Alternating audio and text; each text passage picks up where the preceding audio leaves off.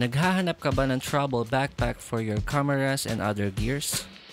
I highly recommend this one, the FCONCEPT Beta Backpack 20 liters. It's made up of durable and weather-resistant nylon exterior. Kaya hindi siya basta-basta mababasa sa may hinang klase ng ulan. Simple and sleek ang design, with unique camera compartment at meron na ring straps para sa tripods.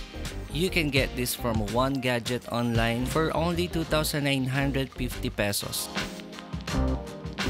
Ito ang kanyang front design at ito naman ang kanyang back design.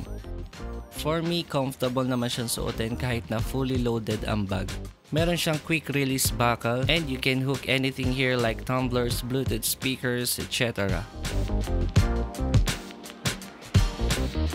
Ito naman ang compartment ng ating laptops and iPods. And here we have a large compartment with 4 side pockets. And to add more storage, you can easily detach this padding. We have a front pocket with zipper.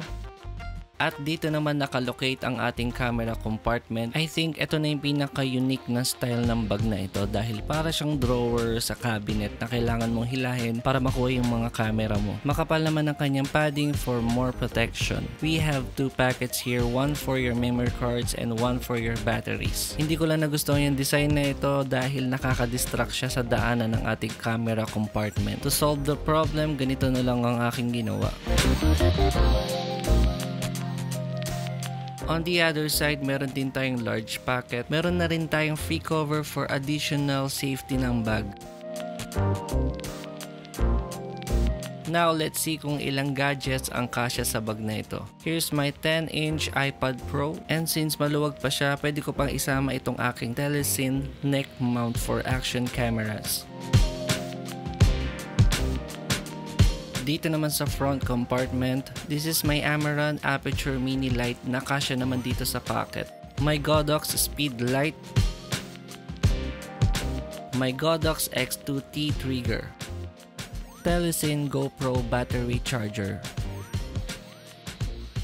Here's my Sennheiser MKE200 external mic for my cameras. Kasya naman siya sa side pockets. At ito naman ang batteries ng aking action cameras. And here's my Insta360 na pocket size din. And here's my GoPro Hero 10 with Ulanzi case and mini tripod. Kasyang-kasya pa rin siya dito sa loob ng compartment.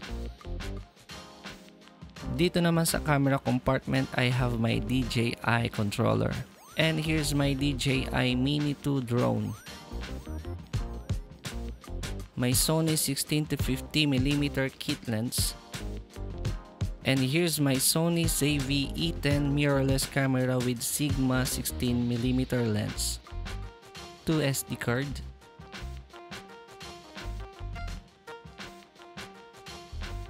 Dito naman sa kabilang packet, kasya ang dalawang mini tripod. And just for the reference, here's my Ulanzi and Manfrotto mini tripod. Meron siyang garter para mas secure ang ating gamit. And finally, here's my Andover camera tripod.